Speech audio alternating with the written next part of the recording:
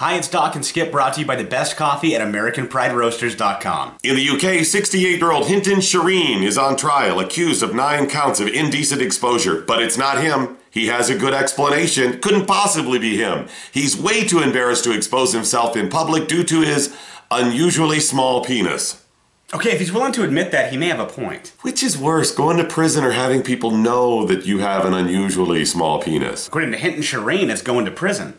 See, it's not just a small penis. It's an unusually small penis. My question is, how do they make him prove it? His argument is it's unusually small and he'd be way too embarrassed for anybody to see it. See, he told cops, he said, I wouldn't want anybody to see it. I'm so embarrassed because it's unusually small, but couldn't he have used the unusually large defense? It's a much better defense. I'm just saying, if you have the option of being embarrassed by an unusually small or you just unusually, Now, we probably all have a story about a time when we mouthed off to our mom. Doc, do you have a story about a time in which you mouthed off to your mom? No. I have many, many stories. Okay, a 13-year-old boy was disobeying his mom, lying to her about homework, and generally just not listening. Now, this kid makes a few bucks here and there from his YouTube channel and said to his unemployed mother, at least one of us makes money around here. Burn. Oh, no, you didn't. How do you think that played out for him? Well, if it was like my mom, I would have had my ass beat and I wouldn't have any money.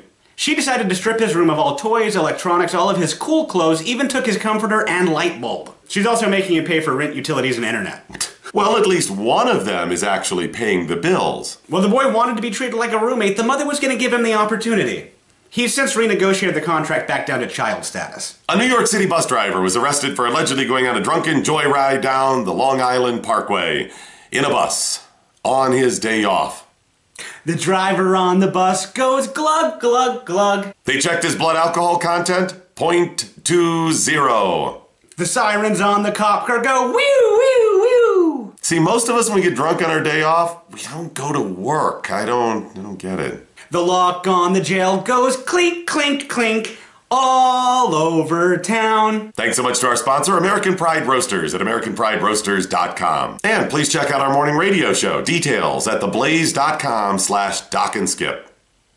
It's a really good show. It's a good show. Really good. Parts of it are good.